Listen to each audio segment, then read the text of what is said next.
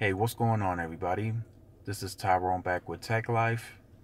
So once again, Sprint is on the move, adding new stores. This time around, they added multiple new stores across Las Vegas and also Arizona. Now, this is a good sign. This means that foot traffic is increasing and the network is getting better.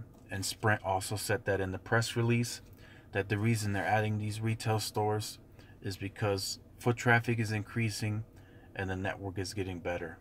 Now, they have been very quiet as far as the network. They used to talk a lot about it, that they would be first or second in every market by 2018.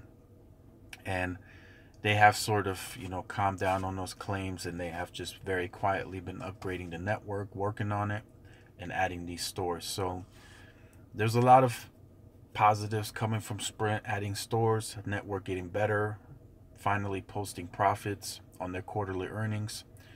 Those are all positives. Still a lot of negatives, of course. Still behind on coverage, still behind on data speeds.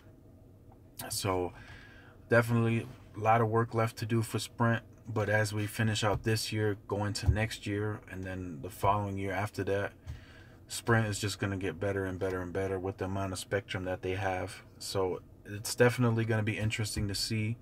I will definitely keep you guys up to date as Sprint adds more stores and as the network gets better. Definitely been a rough few days with these with this hurricane going around. We've received a lot of rain because of it, so lots of flooding going on. So bear with me. Gotta fill up a lot of sandbags at work and keep the water out. So definitely lots more content coming. Let me know in the comment section down below if you are a Sprint customer and you've noticed the network getting a lot better. Definitely much appreciated feedback. So definitely like, share, subscribe. This is Tyrone with Tech Life, and I will see you guys in the next video. Peace.